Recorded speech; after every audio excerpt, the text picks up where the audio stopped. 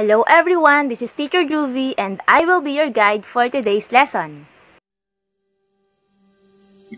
For today's lesson, we will describe and illustrate parallel, intersecting, and perpendicular lines.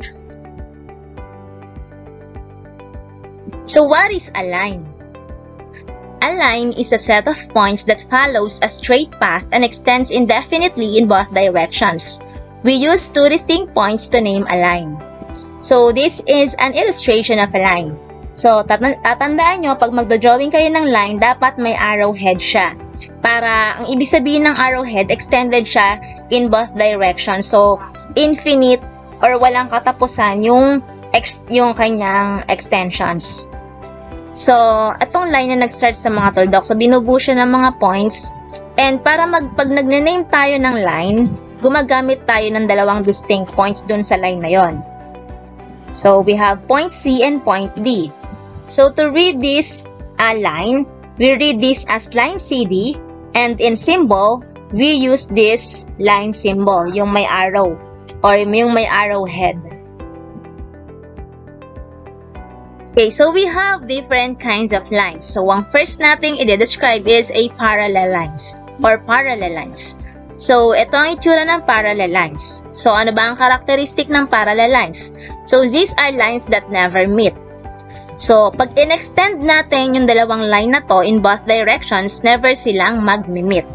Another characteristic is they are equally distant from each other and go in the same direction. So, same sila ng distance and same sila ng direction na pupuntahan. So, these are parallel lines. Okay, another kind of lines are perpendicular lines. So, ito ang itsura ng perpendicular lines. So, anong pagkakaiba niya sa parallel lines? Ang perpendicular lines are lines that meet at a 90-degree angle to each other.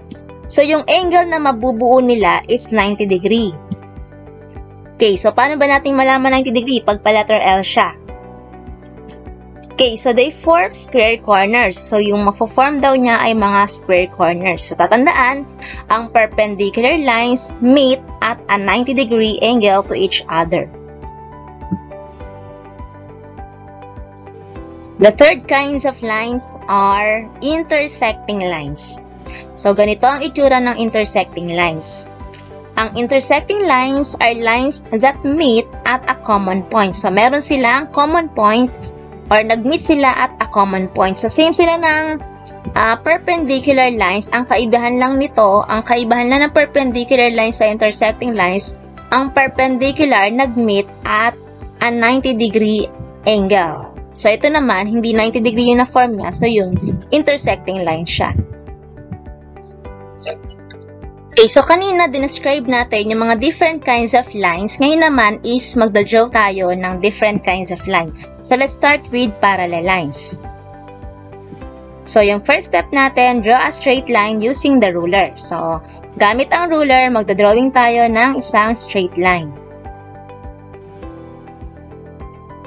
Okay, next is align the edge of the triangle along the line you drew. So, gagamit tayo ng triangle, then i-align natin yung edge ng triangle doon sa drawing nating line kanina.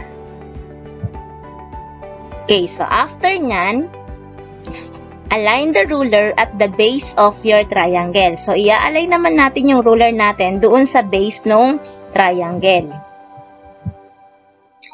Okay, so let's mark yung ating drawing na line kanina as line A. The next step is we slide the triangle downward along the side of the ruler and draw another line from the edge of the triangle. Okay. So, slide natin yung triangle pababa. Then, mag-drawing tayo ng another line from the edge of the triangle. Okay, so let's mark the second line as line B. So, pag tinanggal na natin yung mga tools natin, makikita natin na nakapag-drawing tayo ng parallel lines. So, if we extend the lines in both directions, they will never meet.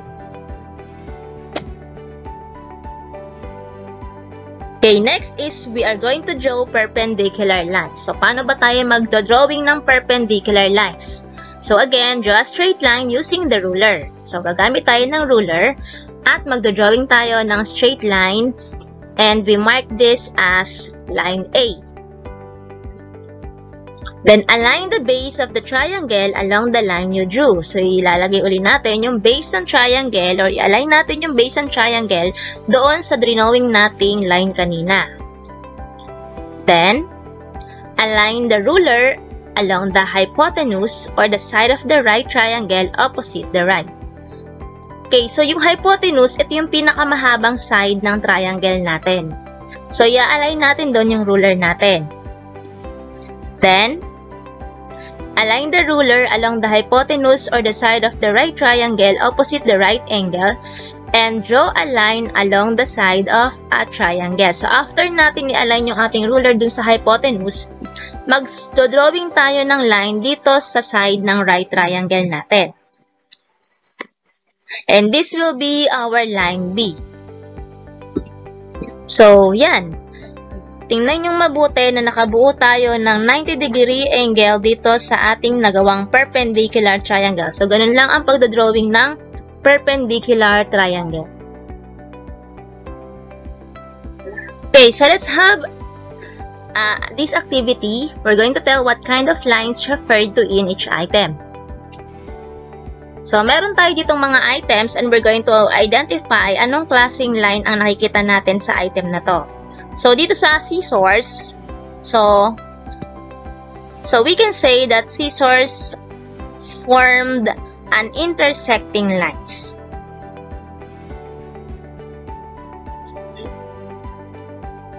How about this one? Dito sa damit na to, anong nakikita nyong lines? Yes. So, nakakita tayo ng parallel lines.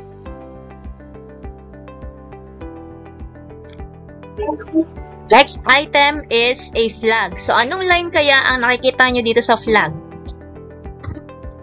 Okay, so, it is a perpendicular lines. So, nakakita tayo ng perpendicular lines kasi tingnan nyo yung line dito sa flag, makakabuo tayo ng 90-degree angle. Okay, next item is a piano. So, pansinin nyo yung mga keys ng piano.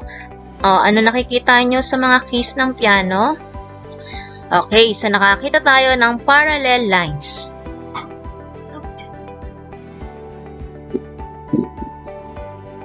How about this picture?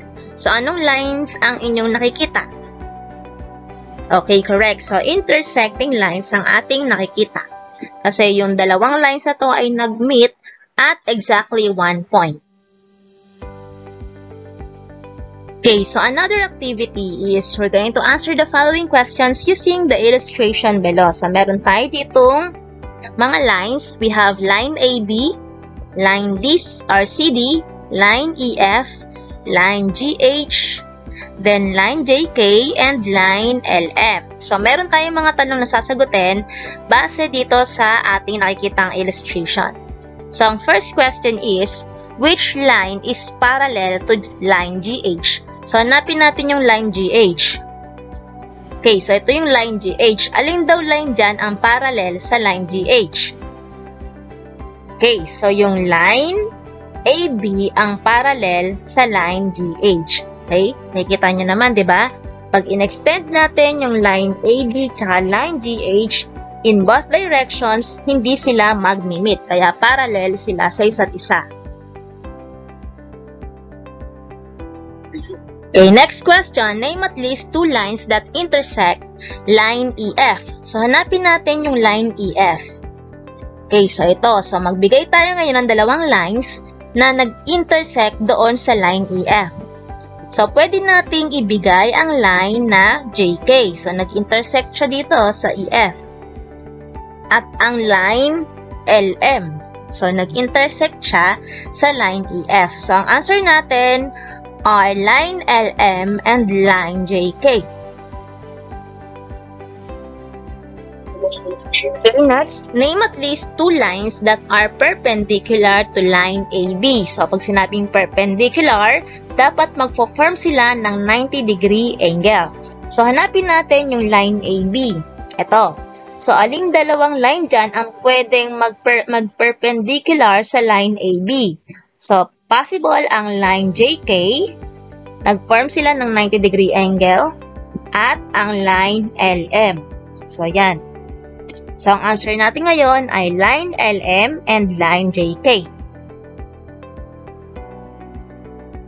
Next question, how many lines are parallel to line EF? So, ilang lines daw ang parallel sa line EF? So, hanapin natin yung line EF. Ito. So, alin dyan yung parallel sa line EF? Hindi naman pwede itong line GH at line AB. Kasi pag in-extend natin yan, mag-meet sila dito. Mag-i-intersect sila. Imagine niyo na lang. So, ibig sabihin, itong line CD ang kaparallel ng line EF. So, meron lamang isang line na magpaparallel doon sa line EF. At ayun ang line CD.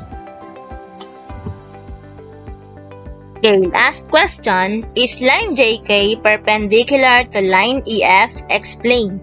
So, hanapin natin yung line JK. So, ito yung line JK. Sabi, perpendicular ba siya sa line EF? Ito yung line EF. So, sa tingin nyo, perpendicular line ba ang nabuo niya? Hindi. Kasi hindi sila nag-form ng 90-degree angle. So, intersecting lines lang sila. Therefore, ang sagot natin is no because it does not form a 90-degree angle.